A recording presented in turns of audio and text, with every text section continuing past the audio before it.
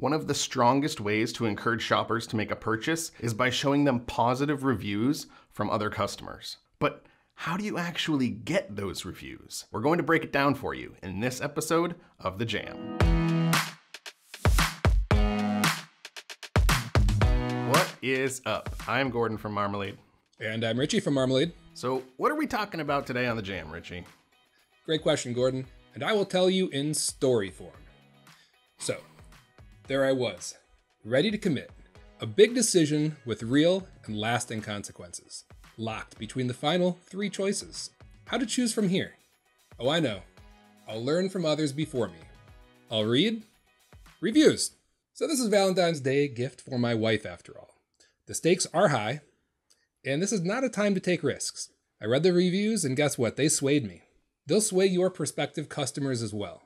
Like me, they want to feel confident in their purchase. You've done everything else right, and now you want / actually need social proof. You want reviews, and you want them steady and often. So that's what we're going to talk about. We're going to talk about getting reviews for your Etsy shop. What happened? I want to know the rest of the story. What happened? You had me hooked. You got to listen to later and find out. Did you find something? Of course I found something. I was down to the last 3. But it was the reviews that made me choose that one special one. And guess what? I did not sleep on the couch that night. Great success. So yeah, today we're talking about reviews and how important they are for your shop. I mean, the story probably gave us a little bit of clue of how important they are. They're front and center in customers' minds. Etsy puts them right there on the page. How do you go about getting more reviews? How do you get favorable reviews? What are some tips for getting strong reviews? Maybe you're a seller that's just starting out, or maybe hasn't even opened a shop yet. These are things that you should be thinking about because they're going to help you make the sale. It helps everything all around. So, and reviews are one of the tools that you can use to help generate more sales. And a very important fact is that most customers just aren't going to leave reviews unless you ask them to. So even with Etsy's own follow-up, reminding them for a review, it's like the 25% success rate. So you got that going for you. So if you're not someone that's already asking for reviews, then Etsy is on your behalf, and that's great. You're hopefully getting something from it, but it's still, it's from Etsy. It's not from you. It's not from the shop owner. It's different. It's not as personal. That's like DoorDash asking for a restaurant review versus the owner or the chef asking you how it went. How was your experience? So of course, how do you go and get reviews like the shops that crush that 25% number? Because of course we want you to be better than average, right? You're listening to our channel. You're with Marmalade here. So let's go rock this.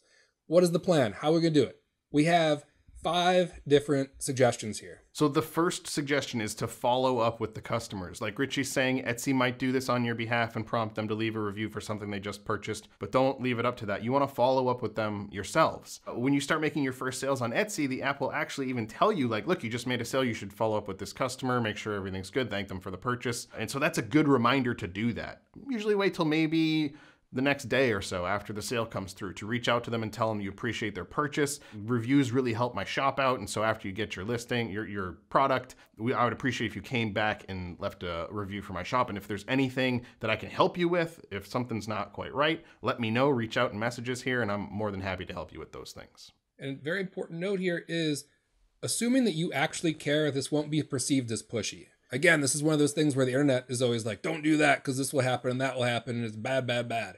When people actually genuinely care and ask, like, hey, how did things go? It's not perceived as pushy.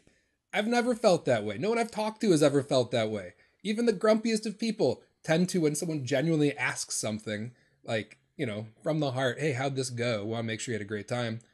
They like it. Again, this is what something Gordon said, but a chance to resolve any problems before they leave a negative review also.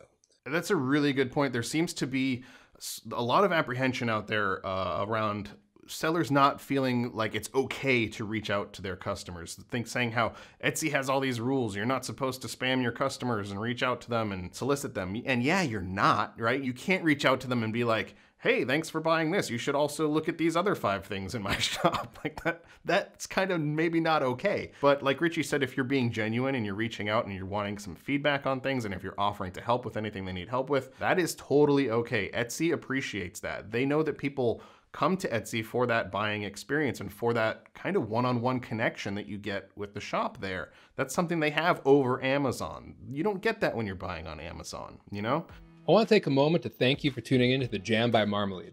Marmalade helps guide you to keywords that real Etsy shoppers are using, so you can get more sales doing what you love. Check out Marmalade in the link in the description or at marmalade.com. Number 2, a thank you card in your packaging. Let them know how much their purchase means to you. Remind them to consider you for the next relevant seasonal purchase. Of course, in a non-pushy way, and there's nothing wrong with that.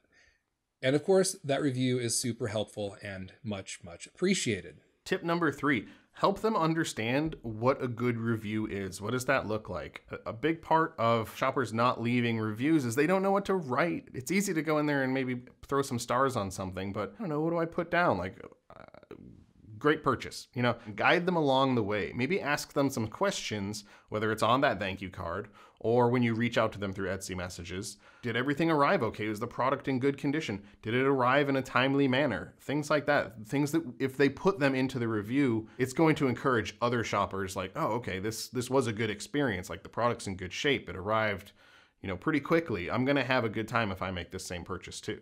Number 4, follow all of Etsy's rules and not the made up ones that you read in the forums. If you're following Etsy's rules, you're not harassing your customers. But go to the source on this stuff, right? Actually look at Etsy's rules if you're unsure about something.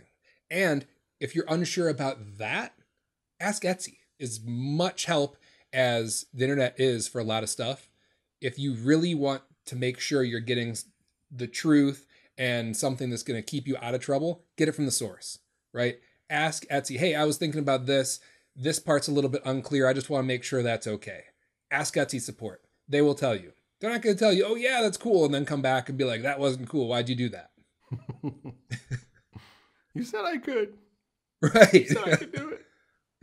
And that's the thing. It's just, I really think a lot of this is just a little bit misunderstanding. And I get it, right? We're risk averse. We want to be cautious. We don't want to run afoul of any rules. And that's fine. And a lot of this is, it's new to you. It's normal with new things. You're like, I want to mess it up. And it's new.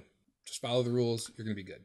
Tip number 5, measure. As with anything that you do, measure so that you know what changes you're making and which of those changes are actually working. So if you start adding a thank you card to your products, keep an eye on how many reviews was I getting per week or per month before I started doing that. Okay, how has that affected my number of reviews? If I start reaching out to customers the day after they make a purchase, how did that impact the number of reviews that I'm seeing?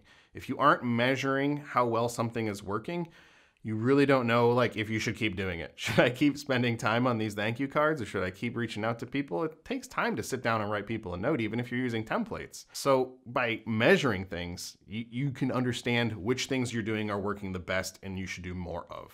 It doesn't have to be complicated. Just keeping an eye on it. This worked, this didn't. That easy. Or you can go crazy and use a spreadsheet. Whatever you want to do. All that being said, we love hearing success stories and getting reviews. So email us. See how easy that was? Go. Shameless plug. Shameless plug. Absolutely. That didn't feel too pushy, did it? I didn't think so. What'd you guys think? Let us know. So there you guys go. 5 tips for you guys for jumpstarting the reviews that you're getting in your shop. Obviously, they're massively important to the success of your shop. As shoppers are out there on Etsy looking at products, they're, like Richie opened it with the story, they're going to be comparing against these 2 other products, and they want to know, how did it go? Are other people enjoying this? Or am I the first one to be buying this over here, and I have no idea how this is even is this going to happen? Am I going to get it? I don't know. The more reviews you can get on your listings, the better it is for you and your conversions and making sales on Etsy. So hopefully these 5 things helped you guys out. We'll see you guys next time on The Jam.